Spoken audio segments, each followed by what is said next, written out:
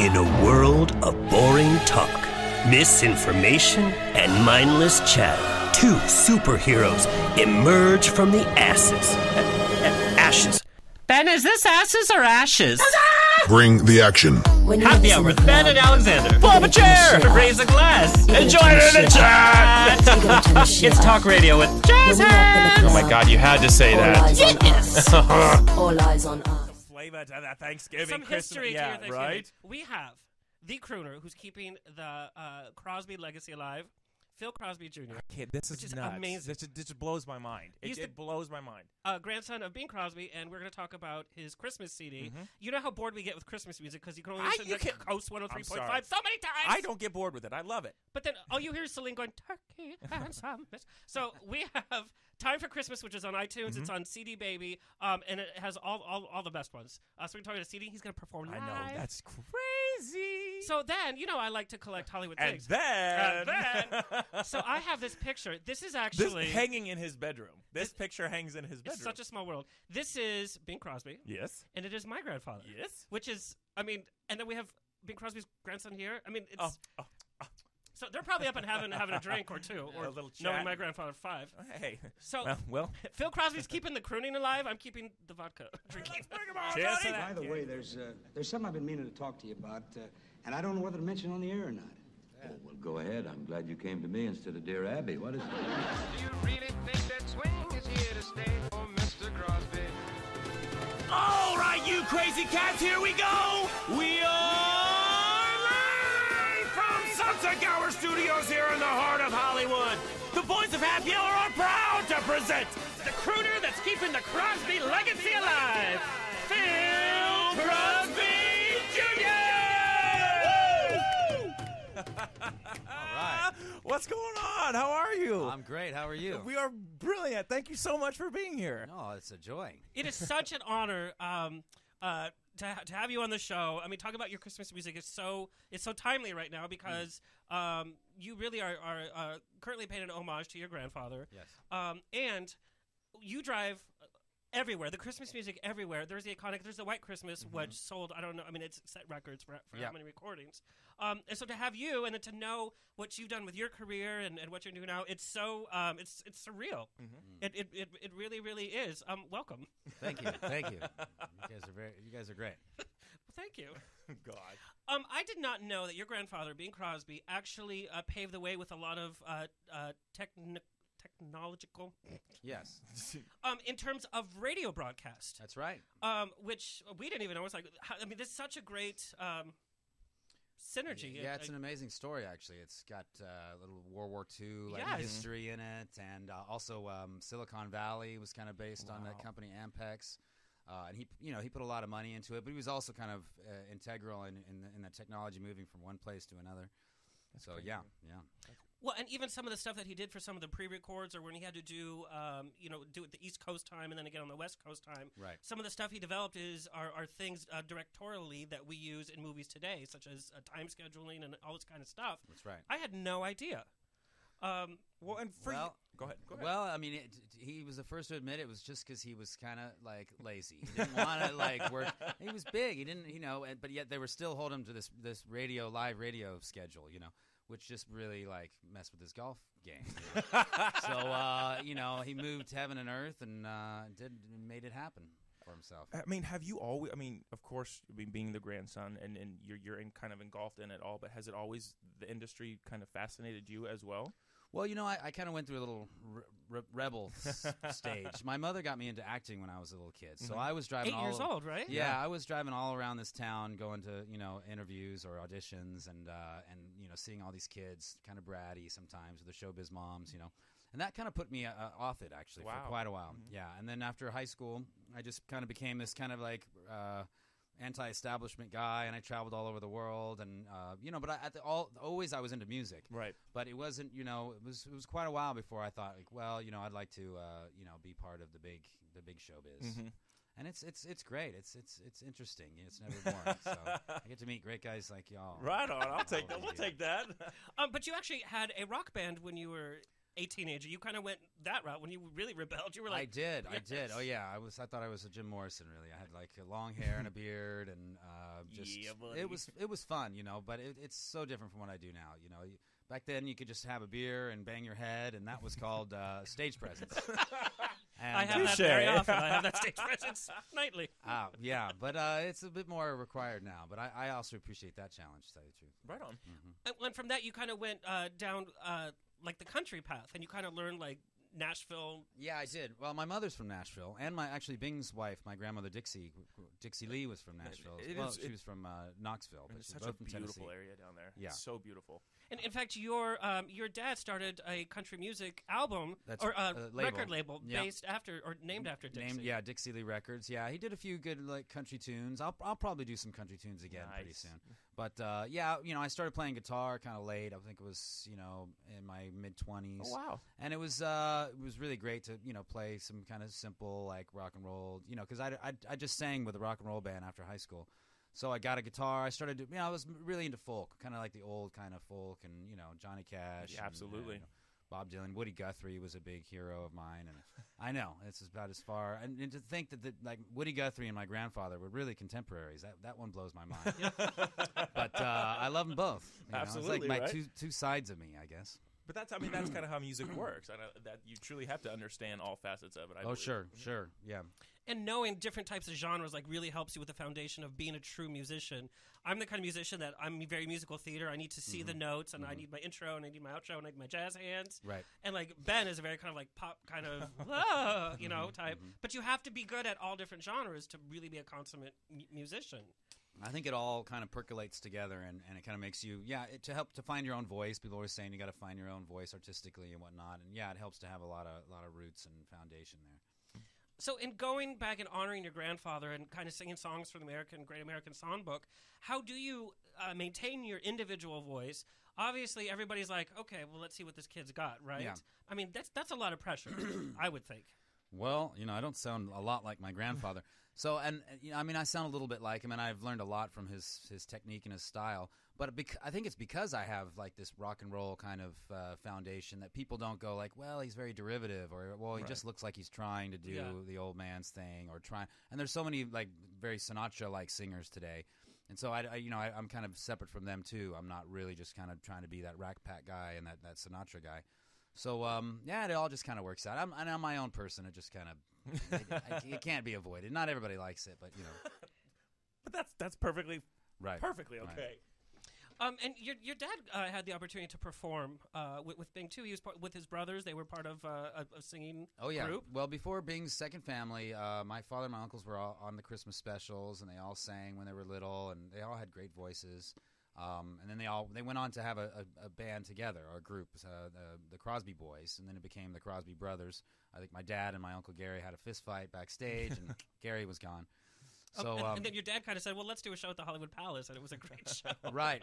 Yeah, that's a classic moment, those Hollywood Palaces, yeah. Well, and it's when you heard the last name Crosby around Christmas time, I mean, every it holds such a special part, I think, in everyone's heart, and everyone's. I mean, it's such a magical moment. I mean, how do you feel about that? I get a lot of phone calls at the Christmas time. Like, I just heard your grandpa. I'm at the mall. I get phone calls from the mall. I'm You're like, like, okay, you don't say. Well, great. Buy me something. Exactly right. Buy my CD. Buy my CD. Buy my CD. Walk over to the. No. Well, it's great. Yeah, it's great to get the extra attention. I mean, there was a time where I was like, oh, I don't want to sing White Christmas. Right. But I do. I came out with a Christmas CD, and I don't do it every year, but some years I'll do a Christmas show. The last one I did actually was a couple Christmases ago, and it was a comedy Christmas. Oh, right on. Yeah, it was kind of like, I called it Cosmic Christmas because it was 2012, and I had like this. He was kind of like a comedian who does this kind of guru kind of thing where he puts on this little fake mustache and wears these robes, like a German guru, like from Germany. Yeah. And he Because Germans are hilarious. Yes. Oh, they are. Except when they're not. I mean, when they're not. People pretending to be Germans. That's hilarious. Yeah, exactly. That is true. That is very true. That's really good. And he did a whole new agey kind of thing, and like naked yoga, and it's just a real kind of sex guru kind of, and that was pretty funny. So that was fun. That was the theme of that year. Right on.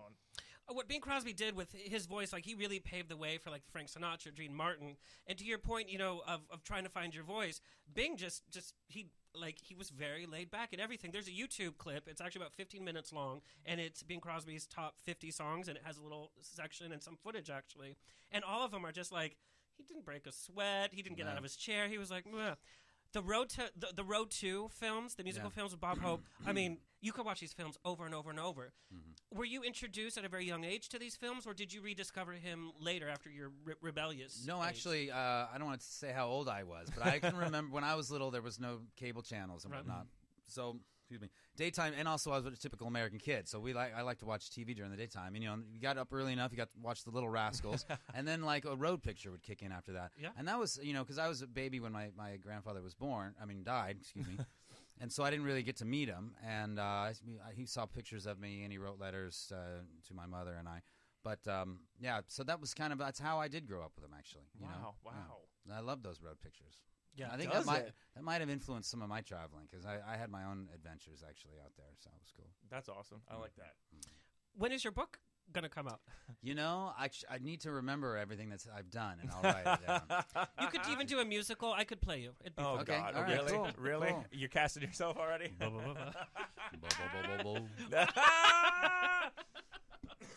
So, what kind of music do you listen to today? Like, if I were to get in a car with you, what do you have on the radio? What's in your CD player or What your influences iPod? you? Yeah. Well, I'm spending a lot of time listening to the great singers because I get the most from that. I like a singer named Johnny Hartman, who's a great vocalist. I listen to all the guys. I love Sammy Davis Jr. Right. I love Frank Sinatra and my grandfather. But I also I still listen to a little bit of heavy metal, a little funkadelic. I love like P-Funk, Parliament Funkadelic. Right on, yeah. So I'm pretty eclectic that way. I might be listening. I broke my iPod. But when I had it, I had a great shuffle where you could end up.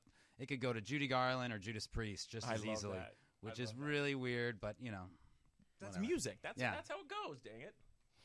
So what do you have coming up? What can we go see you at? Well, I'm going to be at the Cicada. I perform regularly at the Cicada Club. That's in the Oviatt building downtown. Tell our listeners who might not be familiar, this place is stunning. It's one of the most amazing gems of Los Angeles. It's literally walking back in time. It is. It's a historical landmark and was built in the 20s, and it's been kept up. And sometimes it was private. And now it's a club, a dinner club.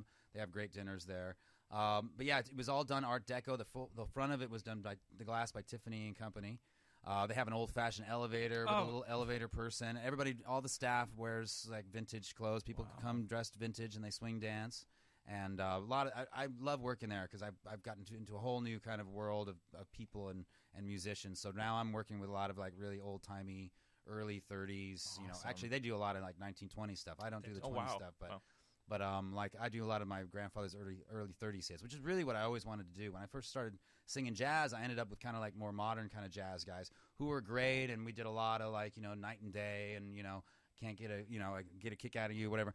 And but I always wanted to do these really, really old tunes. But a lot of the musicians, they weren't really familiar with them. And these guys I work with now are like, they just know it all. They know all the stuff that I don't know, actually. With some of the original charts and things like that. And going to meet these people, like hanging out with them, it's like, oh, God, I love your costume. And they look at you like, costume? No, right. We were just talking about this. Like, people really live. They live their art. It's a way of life.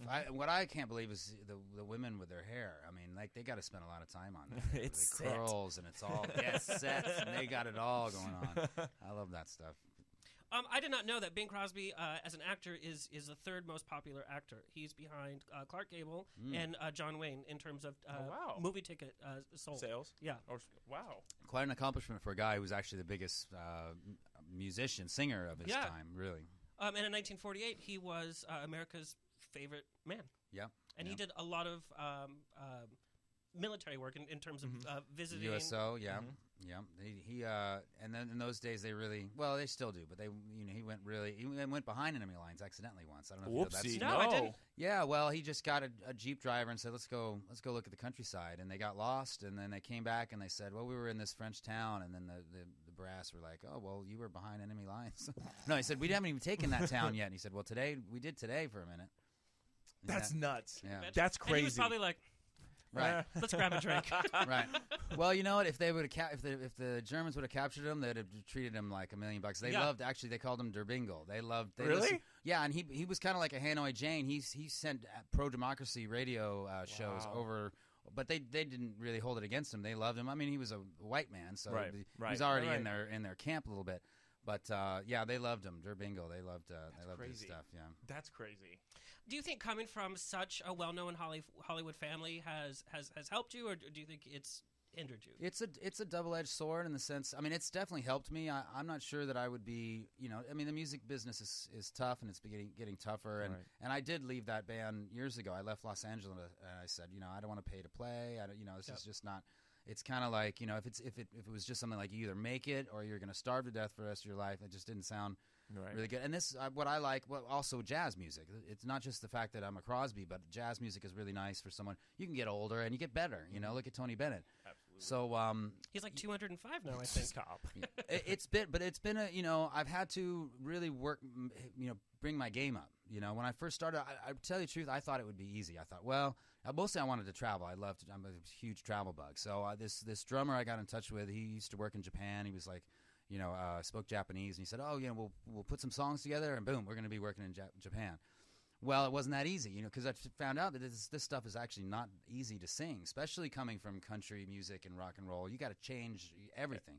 And it was easier for people that grew up listening to that music all the time. Right. Everybody sang in a more classical kind of proper way with a very open.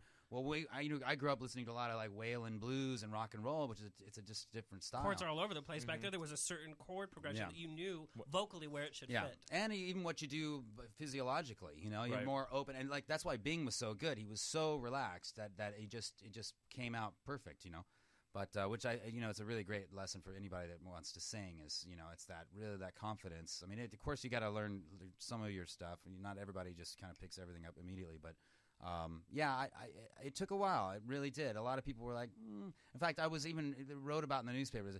Well, he sounds a little more like Willie Nelson than his grandfather, And I was like, oh, that stings a little bit. I'm not sure if that's like normal.